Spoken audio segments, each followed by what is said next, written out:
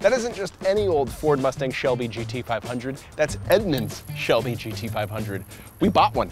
And in this video, we're gonna show you what it's like to take ownership of a new GT500. That means removing all the stickers. We're gonna show you what we got, including the options that we chose, the ones we didn't get. And we're also gonna take a look at some of the quirks and features, but if that's trademarked, we'll just call it oddities and attributes. Come watch. Click the card to see full coverage of our ownership experience for this and other long-term cars at Edmunds. So this thing's so new, it still has 2 digits showing on the odometer and floor mats. Pressure's on, because not only do I have a very sharp razor blade in my hand, I have to remove this with doing as little damage as possible. This takes me back to the working at the dealership way back when. Oh yeah.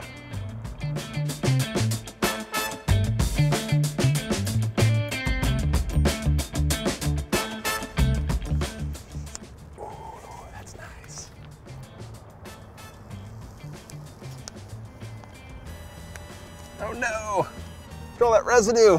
We're gonna have to clean off some of this goop. I'm not pro at this. I drive the cars. I don't wanna prep them for delivery.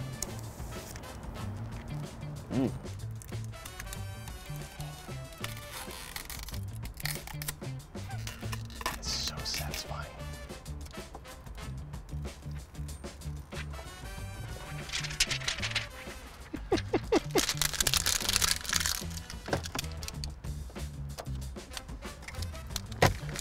It's been unboxed. Now we can take a deeper look at the window sticker, or Monroney, whichever one you want to call it. What do you get when you get a GT500? Well, your base price is $70,300. That's quite a bit of money, but of course you get that big V8 with all that power, you get an oil cooler, you get a Torsen differential, you get 373 rear end. All that fun stuff is actually listed out here in the standard equipment, which is pretty cool. Now, what did we option? Let's start and talk about the color. When you get a Shelby, you've got a couple different options. You could do blue with white stripes. You could go bright green with black stripes. The former seemed a little too obvious and the latter seemed a bit too garish. So we went subtle and got orange. And that cost us $500, $495, but you know, we'll round up. We also got the Recaro bucket seats, which were $1,595. We got the technology package, which is $3,000, and that gives you nice creature comforts like navigation, a nicer display, Apple CarPlay, Android Auto, all that stuff that you need when you're 760 horsepower muscle car. We've got the black painted roof, which kind of complements the rest of the black accessories and stuff on the outside, and that's $500. I'm sorry, $700. And then we have the handling package, which we'll get back to, because the gas guzzler tax on this thing is $2,600 because the fuel economy, the combined MPG is 14, and in the real world, it's definitely less. We found that out the hard way with the one we tested earlier. The destination is $1,000, $1,100 when you round up, and that brings the out the door price to $80,185. Now, the handling package comes in the trunk. You may be wondering why we didn't get the carbon fiber track package. Well, it's $18,500, and even though, yes, it's not my personal money, it's still somebody else's. So with that in mind, we got the $1,500 handling pack, which comes in these boxes. We're gonna open them up and show you what it looks like. So in these boxes, we have essentially aerodynamic components. Oil separator, which we'll have to install if and when we start doing track stuff. And these are the splitter extensions that you hang off the front bumper. Mounting hardware, it looks like instructions to, are here. Before we do that though, we're gonna have to go open the owner's manual, do what the internet says, RTFM, so we know how to put them on the right way. Let's do that. Ooh, hello, Recaro. All right. Owner's manual, the contents of. This is a fun moment. I hope I don't damage any part of it.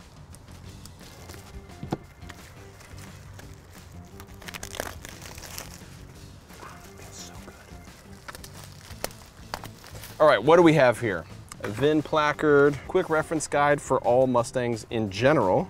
The GT500 supplement, this is what we'll come back to. Sirius XM, tire warranty guide, Mustang owner's manual, this is the Mustang in general. The Ford Performance owner's manual sleeve, ooh. Nice. All right, let's assemble this.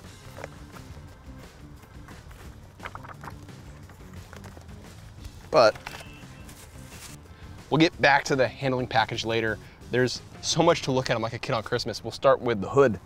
How to pop the hood. Seems fairly obvious. Yeah, I know, right? But it's a little trickier than you may think, unless you're already familiar with this design. This has hood pins, and they are the traditional kind where like there's a rod sticking up here and a pin that goes through it. These are actually push hood pins. But you can't just walk up and push them, because if you could, any old yahoo could come to the parking lot and pop the hood on your car and do all kinds of nefarious stuff. What you have to do is release the hood latch like any old 700 horsepower Ford Mustang, then push each pin so you get that nice positive click, and then pull up on the hood, make sure this fully releases, pull up on the hood, and then hit the latch. It's nice that it's held up by a strut. Now you get to reveal the majesty of your 760 horsepower, 5.2 liter supercharged to V8 to all your friends at the show and shine, and you can bet we'll be doing just that. Now it's cool, obviously, to have a supercharged V8, but it's even cooler when you can see that on the plaque here, it says hand built with pride, and the name of the person who built this engine, Adam Stein. Adam, hope you did a great job. I feel like you already did. Now, it's cool that you get the name embossed on there or engraved on there, and we get to start our snake counter at 1 because it's on the supercharger, and I think there's another one right there, so we'll go ahead and call it 2. Above here, what's going on here? I thought there was a vent. Yes, there is, and it's blocked off with these 6 screws. Now, the GT500 owner's manual supplement says you pull that off, you unscrew those and remove them when you go to a racetrack so you can help extract all the heat this engine makes when you're going fast, and then you put it back on when you go on the road, so when it rains, you don't get a bunch of water through the engine. Now, when it comes to power and other details in the owner's manual supplement, fuel quality, choosing the right fuel. Ford recommends 91 octane minimum, but says for optimal performance, use premium unleaded gasoline with an octane rating of 93 or higher.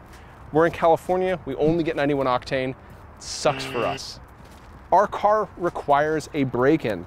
Drive your vehicle at least 100 miles before performing extended wide open throttle maneuvers, and at least 1,000 miles before operating your vehicle at high speeds or track conditions. I wonder what they mean by extended wide open throttle maneuvers. How many seconds is extended? Because I feel like if you're on the go pedal wide open throttle for 4 seconds, you're going to be doing high speeds very easily. We'll find that out. Now, how do you shut the hood? Again, should seem simple, but we are working with hood pins. Owner's manual says lower the hood and allow it to drop under its own weight for the last 8 to 12 inches. Let's do that. Oh, I see, we got to actually peel these guys off first though. Oh yeah. I love finding these little things. Very nice. So now we're going to talk about wheels and tires. So take a seat, and we can add 2 snakes to our snake counter because there's one here and one on the other side. That brings us to 4 now. But wheels and tires, this is what you get when you don't get the carbon fiber track pack and you don't get those really cool carbon fiber wheels. You get forged aluminum wheels that look like this. Still neat, not as cool as carbon fiber, but hey, we'll save the $18,500. They're wrapped with Michelin Pilot Sport 4S. Up front, they're 305, 30, 20, and the rear, they're 315s. The carbon fiber track pack gets 1/2 inch wider rear wheels than this one, but again, not this car. But can we just, again, take awe at the size of the front rotor here? 16.5 inches. That's ridiculous. That's bigger than most wheels 10 years ago, if not 15. Just insane. Now, and if you're going to use this for track use, which you should, because it's set up for that, you should, again, read the handy owner's manual supplement, because not only does Ford provide the cold tire pressure and hot tire pressure settings for track use, they also supply alignment settings for this car and the carbon fiber track pack for street and track. So with this car, you're going to add about a degree of negative camber up front and about 1/2 degree of negative camber in the rear for track use. And if you're going to go to the track, you need to burnish your brake pads. If you already know what brake burnishing is, you can skip ahead, that's not really relevant to you. But if you don't know what brake burnishing is, it's a way to basically season your brake pads, I guess, to make sure that they work to the demands of racetrack use, especially when you have a car as heavy as this one. You're gonna be working those pads really hard. In the case of this vehicle, I'm just gonna read verbatim what the owner's manual says about the brake burnishing procedure. The step 1, perform at least 30 stops from approximately 50 miles an hour at 1/3 of a G deceleration with 0.75 miles spacing between stops. Now, once you've done that 30 times, you move on to the high temperature brake bedding cycle, which is begin with cool brakes, perform 15 consecutive stops back to back, accelerating at 3/4 throttle to 80 miles an hour, and then braking to 20 miles an hour at 1 G deceleration. The brakes may omit an odor or smoke during this part of the procedures. So you have to do 15 consecutive stops from 80 miles an hour at a G. That's basically a panic stop, basically at the limit of the brakes. That's intense and something you can really only do if you have a empty back road or a test track like this one by us. So we'll do that eventually, but right now let's hop inside and take a look at the interior. At the back, well, not the back, in the middle, front, whatever you want to call it, the Recaro bucket seats, which bring our snake count up by 2. So 2, 4, 6, and then this guy right here, number 7, and on the back, number 8, 8 snakes, because we don't count digital snakes. 8 snakes is actually pretty respectable in the world of modern sports cars that typically put their performance badges everywhere and in high numbers. I'm pretty content with 8. It's also cool to see the chassis number right there on the dash. The big news inside of the GT500, aside from the power, is the fact that it has a dual clutch automatic transmission. Yeah, we'll call dual clutches an automatic because there's no clutch pedal, but you know, semantics. That's why you have this rotary shift dial instead of a traditional shifter, let's call it that. It's weird to not have a manual gearbox in a Mustang, let alone a GT500, but this is the world we live in now, and actually from the previous GT500s that I've driven of this generation, the ones that we tested way back when, this is actually really, really nice. It's got some neat features too that are, you know, you'd expect from a dual clutch transmission, but not necessarily a Mustang, so it's neat to see them in practice. You've got the shift paddles on the steering wheel themselves. They're not on the column, they're on the wheel. Upshift on the right, downshift on the left. But there's a couple neat features baked into it. For example, if you pull the downshift lever and hold it while you're cruising at any speed, the transmission will shift as quickly as possible to the lowest possible gear. That's great for, let's just say, quick passing maneuvers, nudge, nudge, wink, wink. But my favorite part about the transmission is number 1, 2, 3, 4 down the bullet list here in the owner's manual. Pull and hold both the right paddle and left paddle for a temporary neutral position. Neutral remains until you release both paddles. Why would you want to do that, for example? Well, let's just say you're cruising along and you see some, you know, kids on a school bus and you want to show them what 760 horsepower sounds like. You can just grab both pedals, start revving the hell out of it, and everybody's happy. Everybody's having a good time. It's a real neat thing they've built into this car. On the opposite column, though, is a peculiar box, because the box says upshifts when accelerating recommended for best fuel economy. That's right. In a Mustang GT500 with 760 horsepower and a combined fuel economy rating of 14, the owner's manual explains when to shift at what speed for the best fuel economy. If you're interested, you shift to second at 15 miles an hour, third at 20 miles an hour, fourth at 25 miles an hour, fifth at 30 miles an hour, sixth at 40 miles an hour, and seventh at 50 miles an hour. Congratulations, no one's happy because you're driving this thing for fuel economy. That's not how you do it. I need to apologize because I have made a grievous error. There are actually 9 snakes. I missed the one on the steering wheel.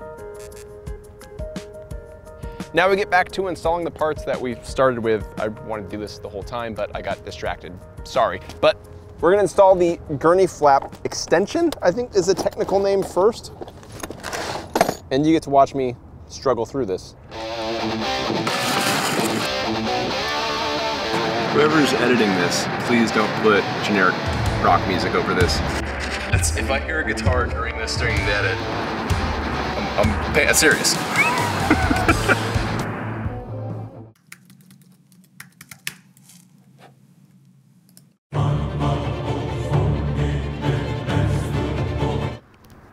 It's getting chilly.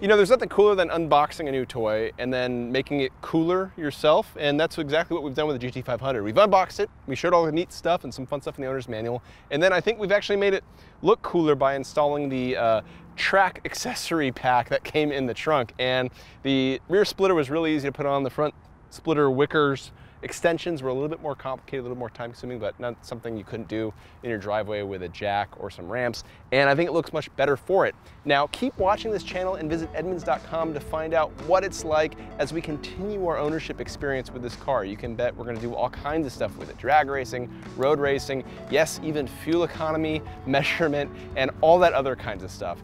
Thank you guys for watching, and please hit subscribe because it allows us to keep doing stuff like this.